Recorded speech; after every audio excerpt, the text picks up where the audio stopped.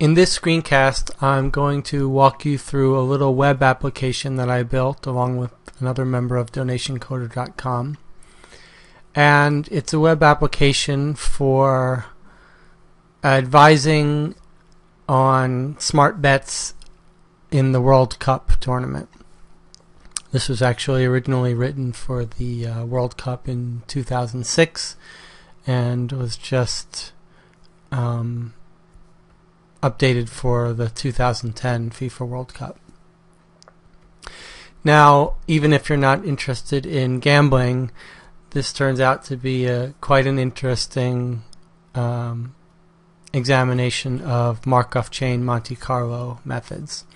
And so a good portion of the web pages are devoted to explaining what Markov Chain Monte Carlo is, and why it's useful, why it's appropriate for this task, and what the decisions are that make it work.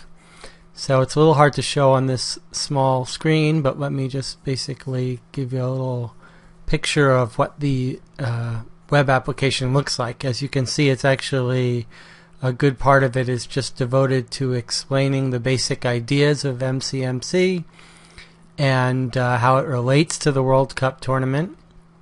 It talks a little bit about probability functions, Gaussian and Poisson, and why you would use one and not the other, and what are the trade-offs.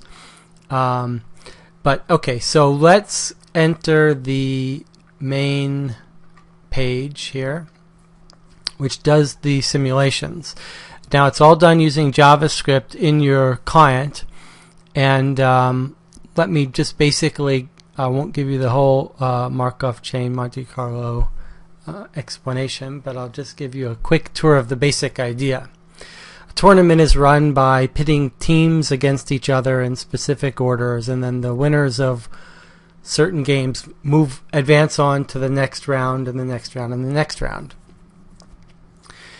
And if you can estimate how well each team matches up against another team, you can actually simulate millions and millions of possible tournament outcomes, possible ways teams could be matched up against each other.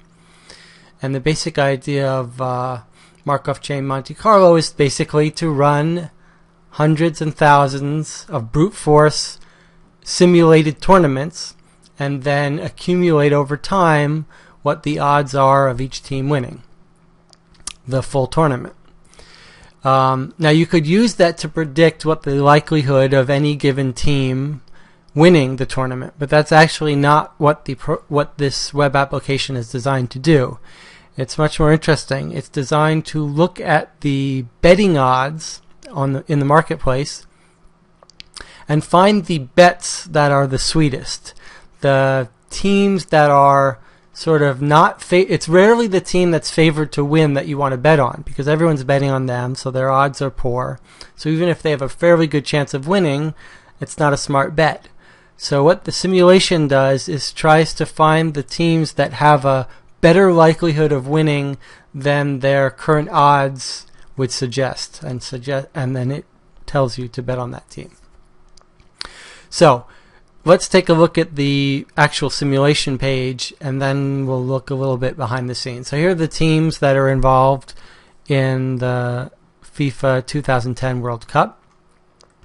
Here are the current betting lines scraped from a betting site. And now, a key thing in this simulation is it needs to know from an expert how well each team matches up against each other. So if Brazil played against France, what would the score be? And there are different ways you can specify the probabilities of the scores. So we're not going to look at that yet. But suffice it to say that the simulation is agnostic about that. It uses expert rating files that people who visit the website can create. Now, I don't know anything about soccer or any of these teams, so I can't tell you how well Algeria would match up against Chile.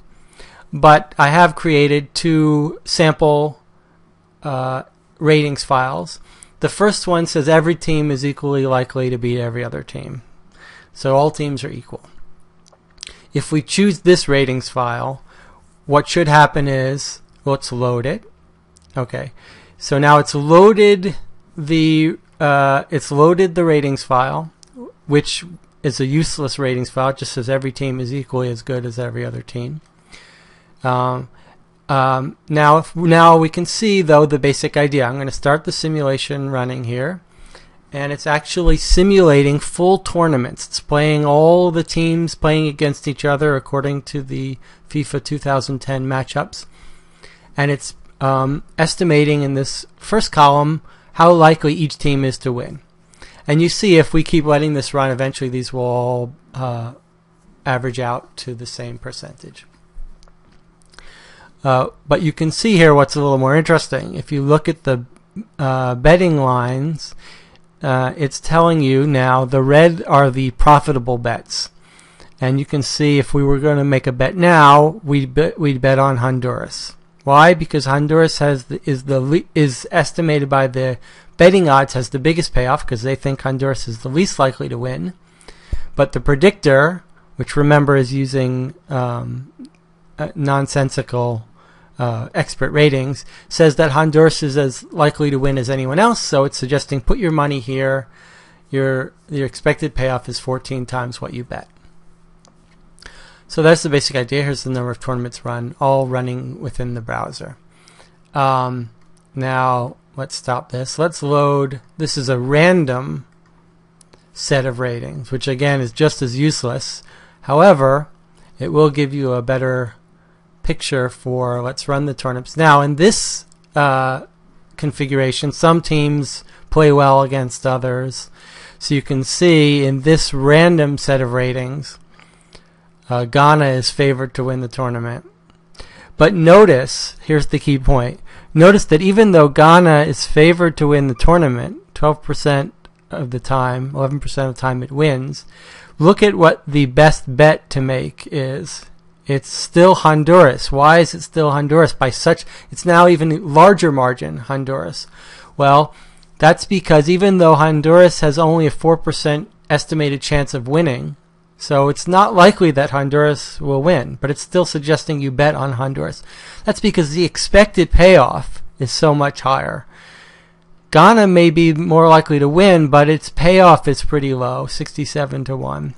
You can see how bad some of these others are, the negative. These are really poor choices to bet, if these ratings were accurate, which they're not. So there you have it. There's the basic idea. And now, hopefully, as with 2006, we'll get some serious soccer experts to come in and put in some useful expert ratings. And the way they would do that is they'd come up here, they'd say to create a new expert rating file. They'd give it a name and a description. And they can make it public or private. And then they have to fill in these values. And you can see it's every team versus every other team, what expected score would be, and standard deviations, or sort of, you could think of it as noise in the scores. And you can see there are a lot of values to fill out, every team versus every other team. So you have to be a pretty hardcore football fan to go through the trouble of filling this out, but actually some people did for 2006, and we got some very interesting predictions and results. And again, in the spirit of understanding and what Markov Chain Monte Carlo is, you can actually pull up this sample page, which lets you test what the effect of standard deviations are on Gaussian and Poisson probability functions. And we could say, if we think when team A plays team B, the score is going to be 2 to 3, but this has a slightly higher standard deviation.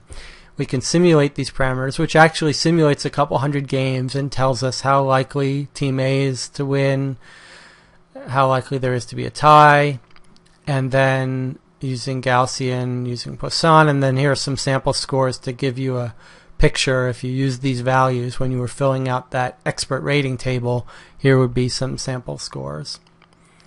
And just a basic overview of what MCMC is about, how it works, and let's see, what else? Is there anything else to tell you about? We'll give some prizes or something if anyone wants to take the trouble to figure this stuff out and put in some values, and we'll put some money on it and see how it does.